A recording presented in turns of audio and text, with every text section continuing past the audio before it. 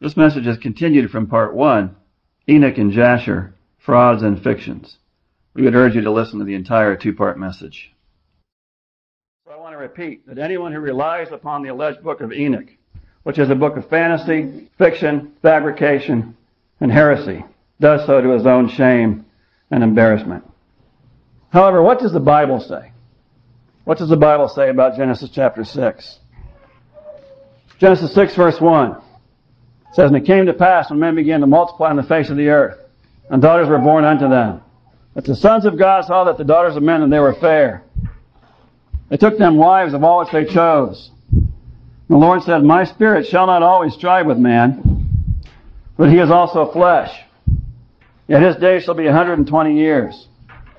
Verse 4 says, There were giants in the earth in those days, and also after that, when the sons of God came in unto the daughters of men, and they bare children to them, the same became mighty men, which were of old, men of renown.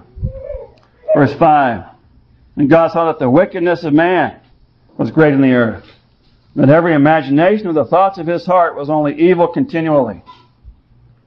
And it repented the Lord that he had made man on the earth, and it grieved him at his heart. The Lord said, I will destroy man whom I have created from off the face of the earth, both man and beast, and the creeping thing, and the fowls of the air, for it repenteth me that I have made them. But Noah found grace in the eyes of the Lord. These are the generations of Noah.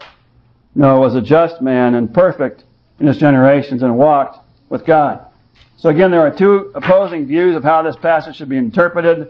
There are variants, of course, within those views, but in general, one view says that the sons of God in this passage are in fact angelic beings who abducted and mated in a physical union with human women and produced monstrous offspring that we call the Nephilim. And it was for that cause, then, that God brought the judgment of the flood in Noah's day. Now, the other view holds that the sons of God in this passage are the godly line of Seth, who intermarried with the ungodly line of Cain, and corrupted themselves thereby, going into idolatry, apostasy, and gross sin. And it was the sin of men, again, rather than the sin of angels and fallen angelic beings, that brought the judgment of the flood. So again, I take the position, and I believe for good reason, I don't believe it's heresy, that the sons of God in this passage in Genesis 6 verse 4 are not angels. There's a few reasons for that. Number one is that the angels are not physically or anatomically capable of mating with human women to produce offspring. They're spirit beings, not physical beings. Matthew 22 verse 30, "For in the resurrection they neither marry nor are given in marriage, but are as the angels of God in heaven." Mark chapter 12 verse 24, Luke 20 verse 35.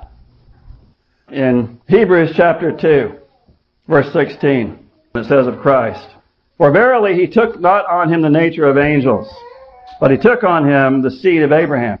So I would say that Jesus took not on him the nature of angels, but he took on him the seed of Abraham. The reason is because angels and humans have different natures. They have different types of bodies, one celestial and one terrestrial. I listened to a few messages posted online by a good preacher, one preacher of the fallen angels position, who made much of the fact that Jesus was referring here to angels while they remained in heaven, before they left their first estate and their own habitation, as we read about in Jude 1 verse 7.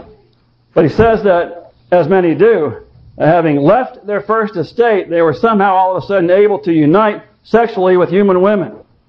That same preacher made much of the difference between celestial bodies occupied by angels and the terrestrial bodies occupied by the daughters of men. As we read in 1 Corinthians chapter 15, verse 39, "All flesh is not the same flesh, but there is one kind of flesh of men, another of flesh of beasts, and another of birds. There are also celestial bodies," which I would presume would include angels, "and bodies terrestrial. But the glory of the celestial is one, the glory of the terrestrial is another." He quoted that verse and talked a lot about it, but then the same preacher, whom, by the way, I respect and agree with on most subjects, failed to explain when or how these angels, after they left their first estate, came to acquire a terrestrial body, so their celestial body, capable of mating with daughters of men and producing offspring. He, by the way, also, turn please to Hebrews chapter 1. He also failed to mention one time in any of 3 messages on this subject.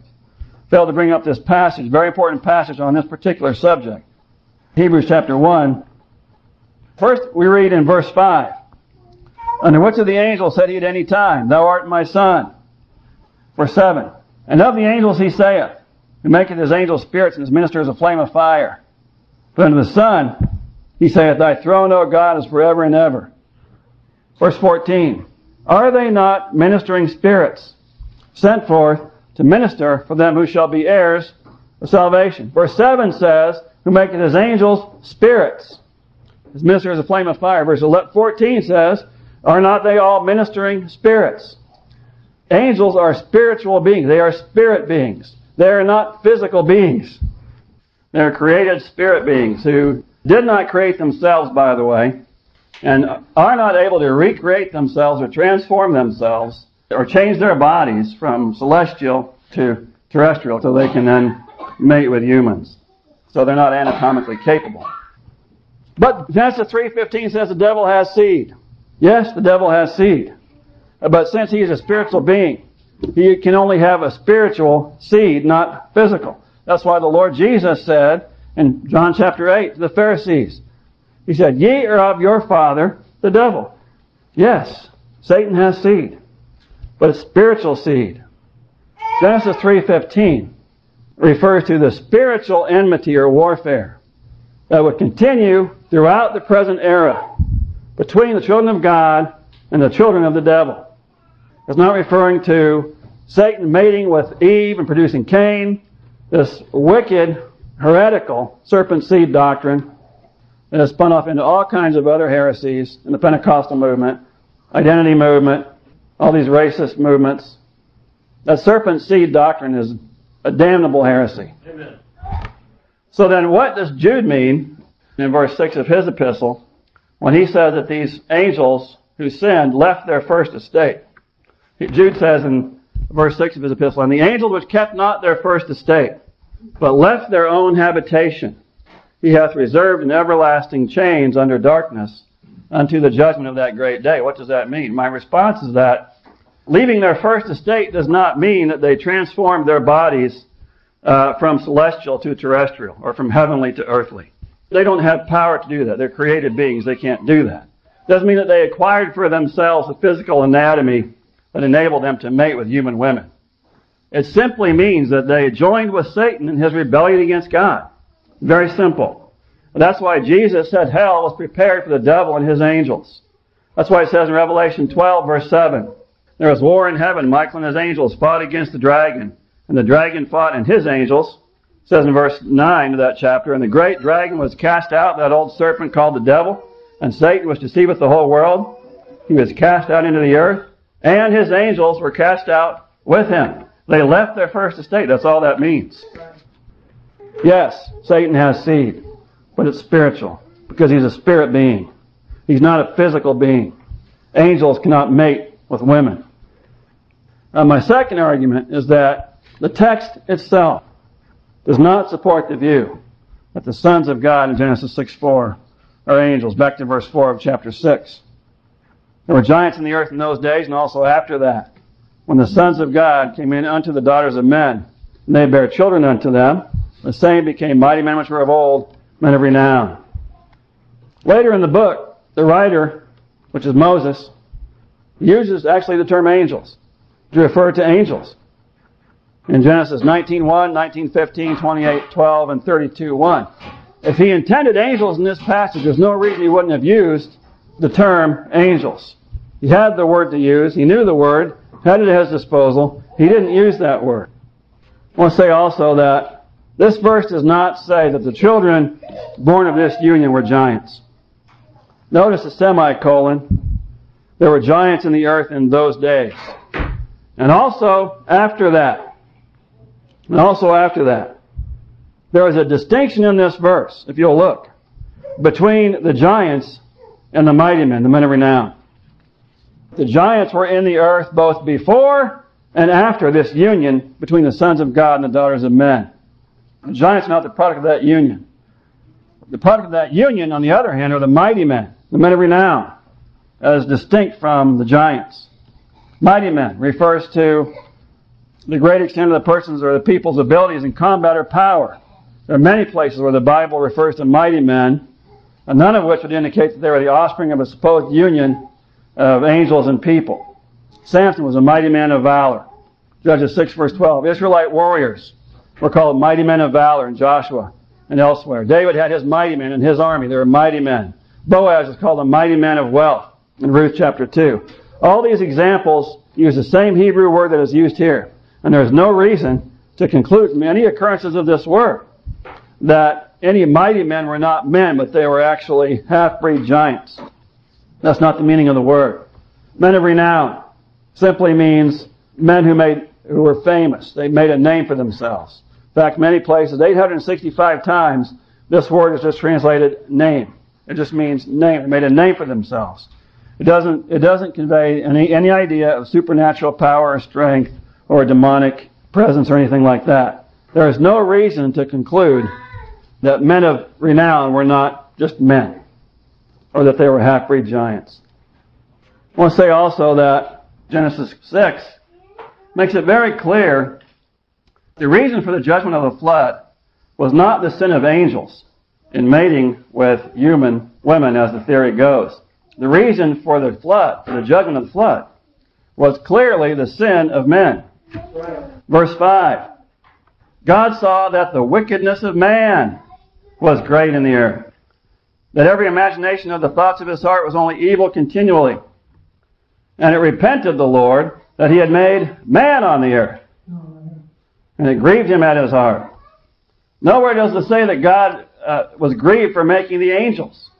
It grieved him that he had made man on the earth. If the Nephilim theory was correct, if fallen angels somehow took captive daughters of men by force and force mated with them in a satanic conspiracy to corrupt the bloodline of the Messiah, as the theory goes, then the culprits here who deserved judgment were the fallen angels, not the daughters of men.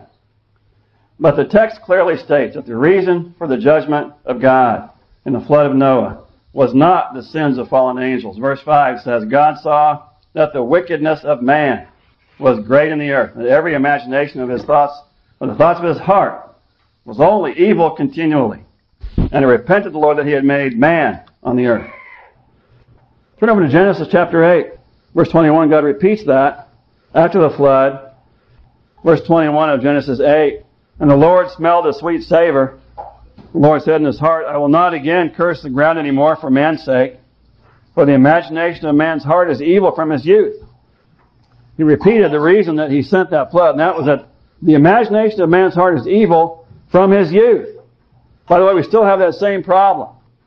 The flood was a general judgment against a universal corruption of the heart of mankind that resulted from the fall of man in Genesis chapter 3, not from a distorted mutation spawned by angel-human relations. That's not why he sent the flood. Mankind has not changed. His thoughts are still evil from his youth, by the way. And there is another judgment coming, but this time it's going to be by fire and not by water. God will keep his promise. And I want to point out another reason from the text of Genesis 6 that really militates against the sons of God being fallen angels. In verse 1 of Genesis 6, it says, And it came to pass when men began to multiply on the face of the earth, and daughters were born unto them, that the sons of God saw that the daughters of men, and they were fair. They took them wives of all which they chose. I need to point out that this phrase, they took them wives, does not support the Nephilim theory that fallen angels took daughters of men captive by force to mate with them. The phrase, they took them wives, is a common phrase used throughout the Old Testament, many places. We're just referring to common marriage. Genesis 25, verse 20, says, Isaac was 40 years old when he took Rebekah to wife. That means he formed a marriage covenant with Rebekah. He took her to wife. He married her. How did Isaac take Rebekah to wife? It wasn't by force. It wasn't by abducting her. If you recall the story, actually, Abraham sent his servant to fetch Isaac a bride from among his family back east, because he didn't want Isaac to take a bride from among the Canaanites. And it's actually a beautiful story. That's actually, some believe, is actually a picture of the Holy Spirit calling out the bride of Christ during the church age. But in that story, Abraham's servant actually met with Rebekah's family, told him why he'd been sent.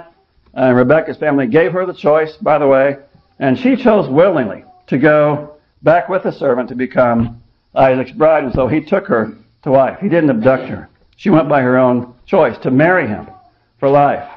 They had a marriage covenant.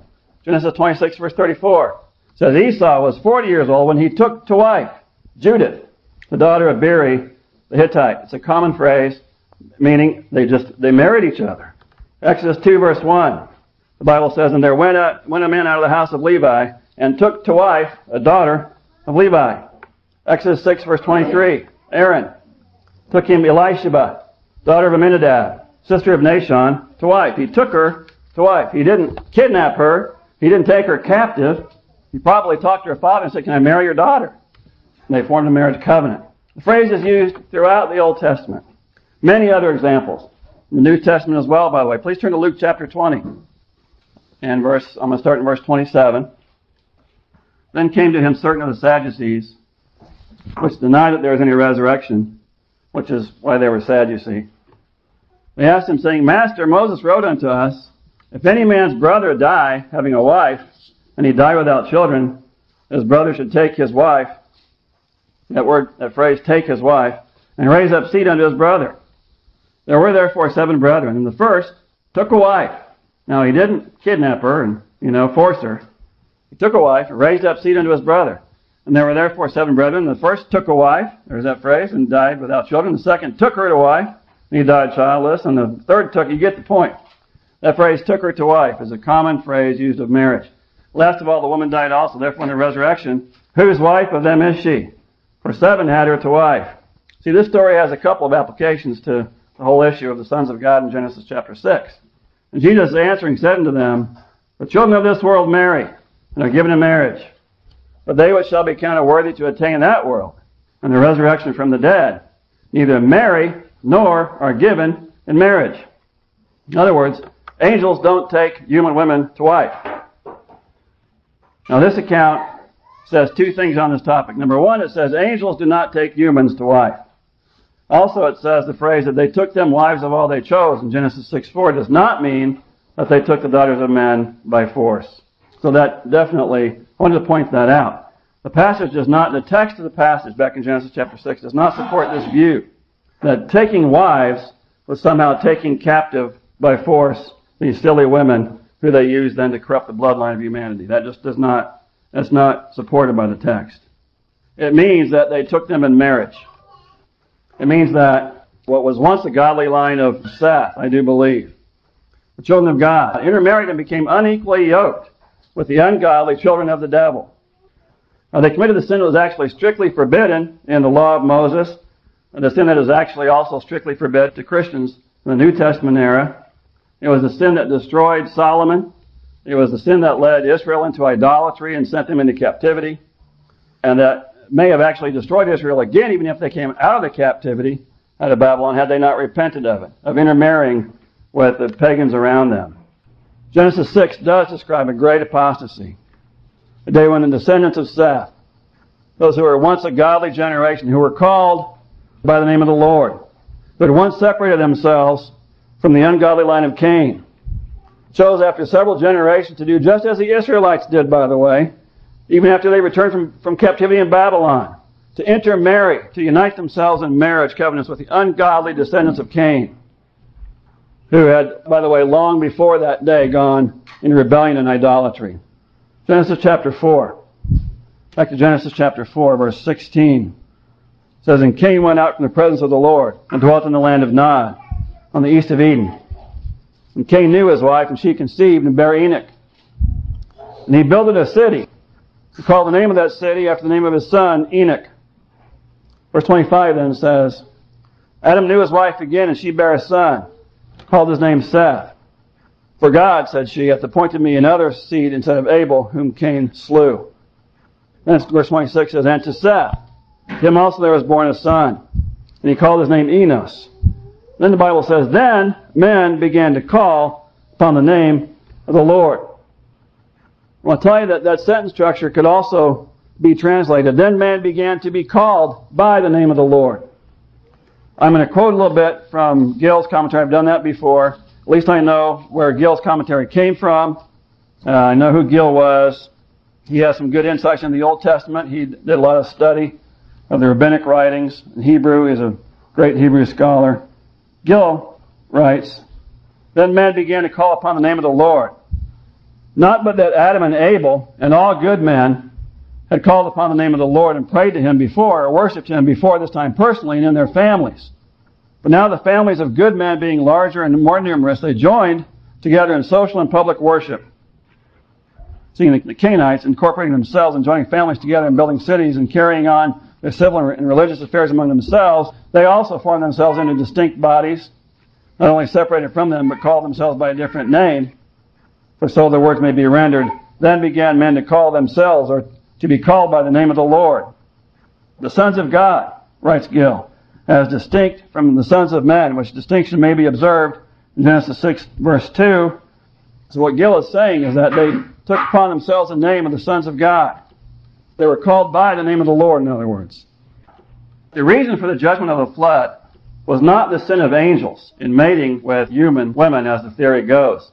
The reason for the judgment of the flood was clearly the sin of men. God saw that the wickedness of man was great in the earth, that every imagination of the thoughts of his heart was only evil continually. The once godly line of Seth, whom chapter 4 of Genesis says had once called upon the name of the Lord, which also means that they were called by and who called themselves by the name of the Lord, who gathered together in public worship, had corrupted themselves and apostatized and intermarried with the ungodly and unbelieving line of Cain that they had previously separated themselves from, to the point where the entire race of humanity had completely abandoned and rejected God's laws and precepts, except for Noah and his family. And that's why God sent the judgment of the flood, because of the wickedness of man, not that of angels. That's number 2. Number 3, God does not call angels sons. Back to Hebrews chapter 1. Hebrews 1, verse 1.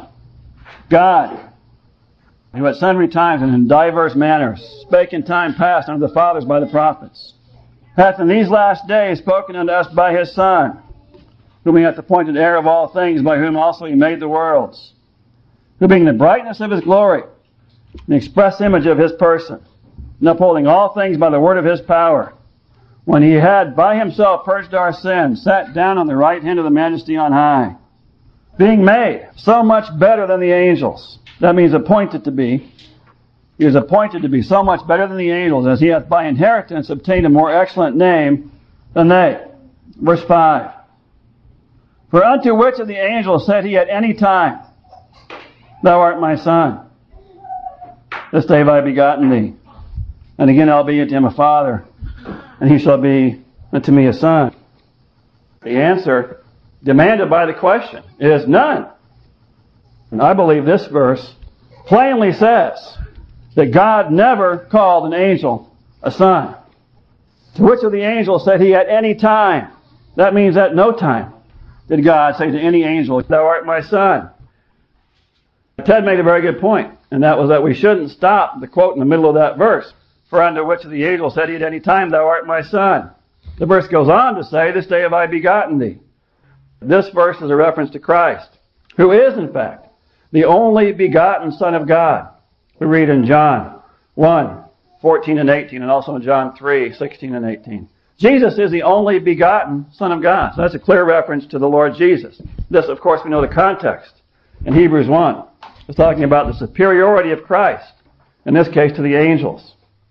Having said that, I would still say that God does not call angels sons, and that we as adopted sons and co-heirs with Christ are raised up together with Christ, Paul says in Ephesians chapter 2. Ephesians chapter 2, you need to look there, verse 1 through 6. Paul says that we are made to sit together in heavenly places with Christ Jesus, in a place and position, by the way, that angels do not share. First, look at the rest of this verse in Hebrews chapter 1. For unto which of the angels said he at any time, Thou art my son, this day have I begotten thee. We can't stop it there either. We have to read on. And again, I'll be to him a father, and he shall be to me a son. Nowhere does the Bible specifically say that God will be to the angels a father, and that they shall be to him sons. But it does say that about us, as we know in many places. Many places it says that about us. Over and over, Jesus taught his disciples to call his Father their Father, to pray to the Father in his name. Paul says in Romans 8, verse 15, "For ye have not received the spirit of bondage again to fear, but ye have received the spirit of adoption, whereby we cry, Abba, Father." We don't read that of angels in the Bible anywhere. Galatians 4, verse 6, Paul writes, "And because ye are sons, God hath sent forth the Spirit of his Son into your hearts, crying, Abba, Father." We've been raised up with Christ to sit in heavenly places with him positionally. And that happened when we got saved. And so we actually have a position the angels do not share. So back to Luke chapter 20, verse 35. It says, "But they which shall be accounted worthy to obtain that world, and the resurrection from the dead." Wait till you're all there. Back to Luke chapter 20, verse 35. "But they which shall be accounted worthy to obtain that world, and the resurrection from the dead, neither marry, nor are given in marriage, neither can they die any more, for they are equal unto the angels, and are the children of God, being the children of the resurrection." The they here in verse 36 are those whom Christ has redeemed by his blood from humanity. Those, Jesus said, which shall be accounted worthy to obtain that world and the resurrection from the dead. Angels do not experience resurrection from the dead. He says, neither can they die anymore, for they are equal unto the angels. And you can insert, and they, the redeemed from among men, are the children of God, being the children of the resurrection. Again, angels are not the children of the resurrection. They do not take part in the resurrection. I would say it's not a stretch, I believe, to say that the children of God, here in Luke 20, verse 36, are the redeemed of the human race, not the angels. So the argument is made, but it says they're equal. It says they're equal. I would respond, again, that they are definitely equal in some respects. Actually, in those respects mentioned here by the Lord Jesus. That they neither marry nor are given in marriage, neither can they die anymore. But in other respects, they are not equal. Turn to 1 Corinthians chapter 6, please. 1 Corinthians chapter 6. The sons of God in the resurrection are not equal to angels, aside from the fact they have eternal life. Verse 1, 1 Corinthians 6. Dare any of you, having a matter against another, go to law before the unjust, and not before the saints? Do ye not know that the saints shall judge the world? Doesn't say that of angels, by the way. And if the world shall be judged by you, are ye unworthy to judge the smallest matters? Look at that next verse. Know ye not that we shall judge angels? How much more things that pertain to this life?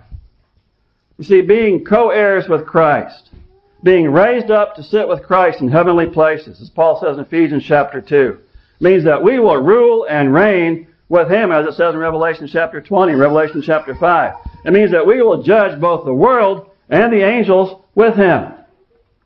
Hebrews chapter 2, verse 5. Hebrews chapter 2. Please turn there. See, we don't share an equal place with angels in the resurrection. We're equal in the sense that Jesus mentioned, but in other ways we're not equal at all.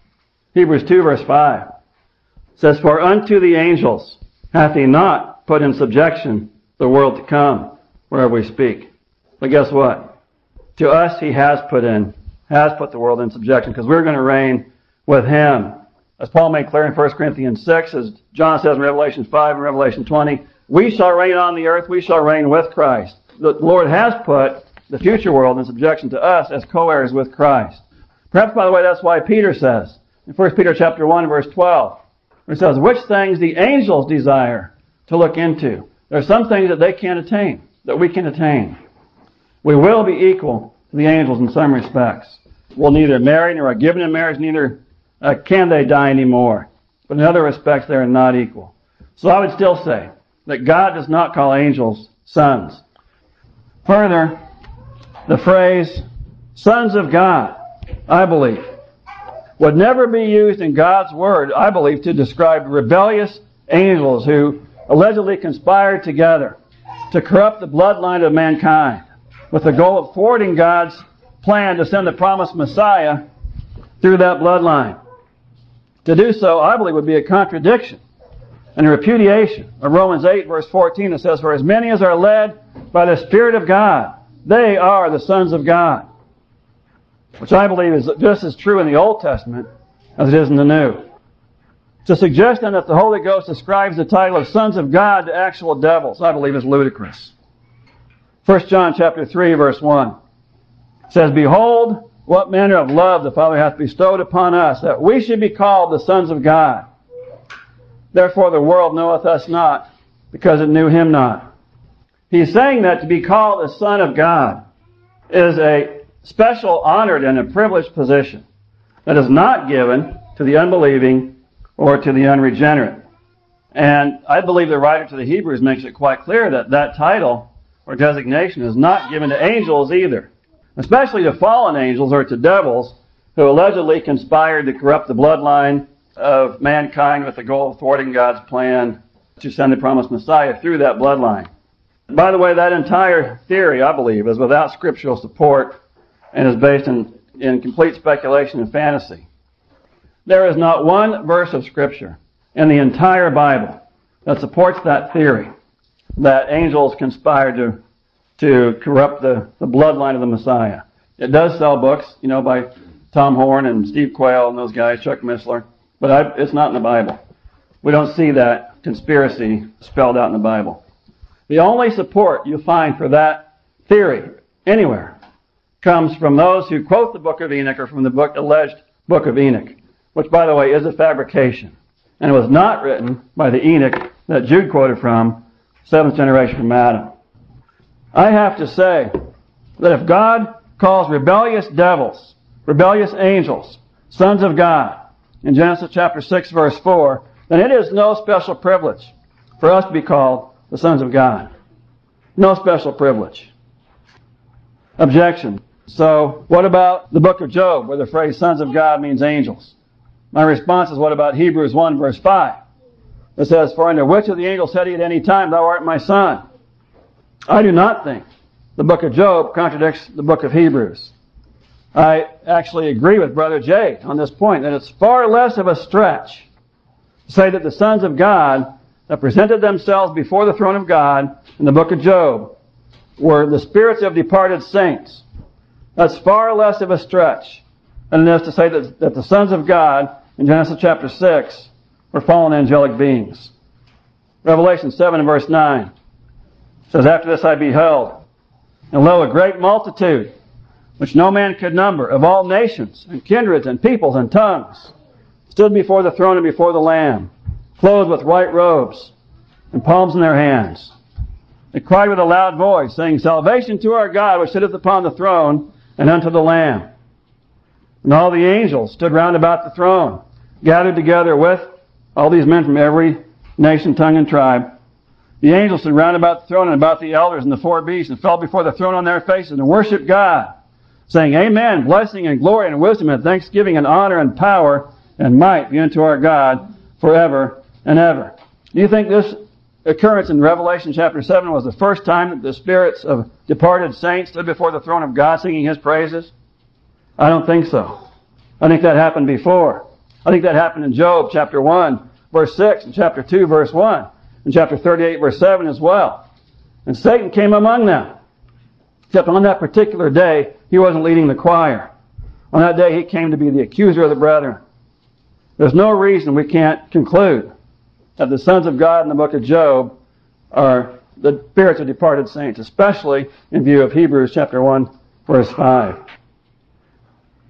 I'm out of time. I need to wrap this up. I could go on for hours on this topic. Maybe I'll come back to it a little bit, talking a little bit more about some of these heresies. Actually, I could talk quite a while on just some of the heresies of Thomas Horn in his book, Apollyon Rising, and some of these other books. Many contradictions of the scriptures themselves. I won't go there. Deuteronomy 29, cited that passage earlier. The secret things belong to the Lord our God, but those things which are revealed belong to us and to our children forever, that we may do all the words of this law. God has not revealed all things to us, but what He has revealed, He has given to us as our property to belong to us and to our children forever, so that we can obey Him, so that we can do His will, so that we can follow Him. And by the way, this book right here is what He has revealed. King James Bible. That's what He has revealed. That's what He has preserved. That's really all we need to know what has been revealed to us. We don't need these extra biblical books. Paul says we are to rightly divide the Scriptures, to separate God's Word from false teaching. We're to separate God's Word from unprofitable words that subvert the hearers. We're to separate God's Word from vain and profane babblings that lead to ungodliness, etc. We are to adhere to God's Word as our sole authority for spiritual truth, and we are to reject the teachings of mere men that are unprofitable diversions. Turn up, if you would, please, to Matthew 24. Matthew 24. But as the days of Noah were, verse 37. Matthew 24, verse 37. But as the days of Noah were, so shall also the coming of the Son of Man be. For as in the days that were before the flood, they were eating and drinking, marrying and giving in marriage, until the day that Noah entered the ark, and knew not until the flood came, and took them all away. So shall also the coming of the Son of Man be. Then shall two be in the field, the one shall be taken and the other left. Two women shall be grinding at the mill, the one shall be taken and the other left. Watch therefore, for ye know not what hour your Lord doth come. Christ's point here is that the day of His coming will be a surprise and a shock. It's going to be a horror, actually, to many, to find out that they are now doomed. Christ is not here alluding to the rapture. Those that were taken away by the flood, by the way, were the wicked, not the righteous. So shall it be at Christ's coming, where He says here that two shall be in the field and one taken, the other left. It's the wicked that are taken at Christ's coming. The wicked shall be taken from off the face of the earth. As Jesus also said in Matthew 13, verse 40, He said, the Son of Man shall send forth His angels, and shall gather out of His kingdom all things that offend, that must do iniquity, and they shall cast them into a furnace of fire. There shall be wailing and gnashing of teeth. And then shall the righteous shine forth as the sun in the kingdom of their Father. We do not need to add to Christ's words or to His meaning here. He meant that that day is going to come as a surprise. People are going to be going about their normal daily affairs. It's going to be a shock and a surprise. We don't need to add to His meaning here. In fact, I say it's very wrong for us to do that. Christ had no need to mention Nephilim or giants in this passage, because Nephilim and giants have no bearing on His coming. None. And because His disciples have no need to be concerned about giants and Nephilims and transhumans. The point of Matthew 24, verse 37, is that we are to be vigilant and faithful to Christ until He comes. And when He comes, He wants to find us faithful. Faithful, first and foremost, to His Word as revealed and preserved for us in the King James Bible. There's no reason for us to fear an alien invasion or a zombie resurrection or an attack by an entire army of Nephilim. He that is with me is far greater than he that is in the world. The Lord Jesus has promised never to leave me nor to forsake me, and He's promised that He's not going to lose one out of His hand. He's promised that He's not going to lose one of those whom the Father has given to Him. Turn to 1 John chapter 3 one more time. We'll close with 1 John chapter 3. Verse 1. 1 John 3 says, Behold, what manner of love the Father hath bestowed upon us, that we should be called the sons of God. Therefore the world knoweth us not, because it knew Him not. What a wonderful privilege it is to be called the sons of God. Adam was the son of God. The Lord Jesus was the Son of God. And because the second Adam, the Lord Jesus, gave His life to redeem us from our sin, we now who are born again have that special privilege of being called the sons of God. Verse 2 says, Beloved, now are we the sons of God, and it doth not yet appear what we shall be, but we know that when He shall appear, we shall be like Him, for we shall see Him as He is. What a wonderful privilege it is to be called the sons of God. By the way, it's a privilege that fallen angels do not share. For to which of the angels said He at any time, Thou art my son? My response to that question, the response that is demanded by that question, is not one. Father in heaven, we do thank you for your word. I pray that you'd help us to take it to heart, help us to be faithful to it, help us, Lord. We are seeking truth. We seek to know the truth. And just help us to be faithful to it. Help us, Lord, to come to the unity of the faith in this church. Help us all to mature and to grow. Help us to be humble, to be correctable, each one of us, as we grow in maturity. In Jesus' name we do pray. Amen.